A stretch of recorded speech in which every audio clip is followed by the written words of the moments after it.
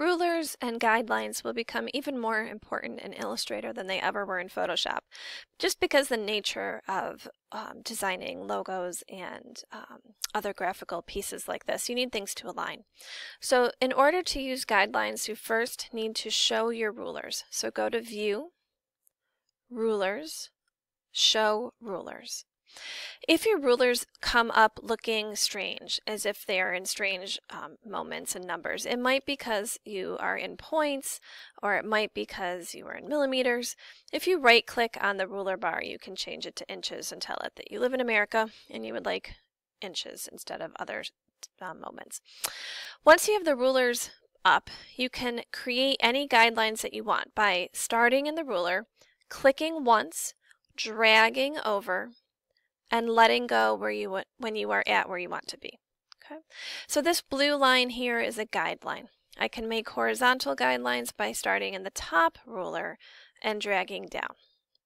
I can make as many of these as I like, click and drag, and you're going to use guidelines anytime you need to align things. So if I need to make an intersection, I want to make sure things are aligning vertically, whatever your needs are. Generally speaking, guides start off locked, okay?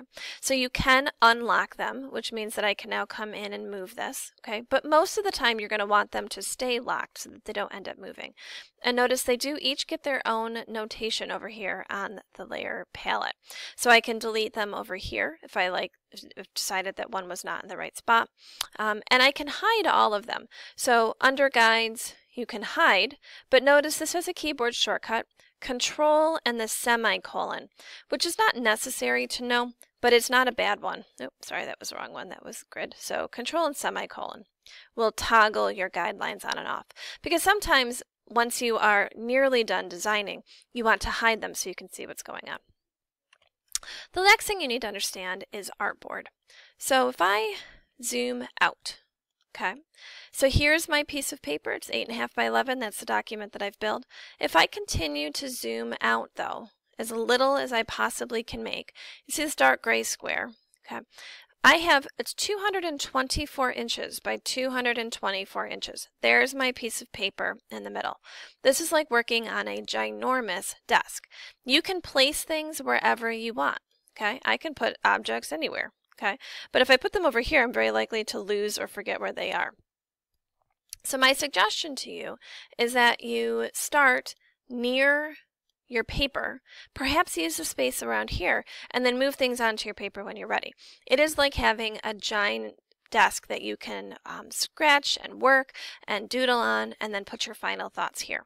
It's important to understand that only what is inside the white box will print.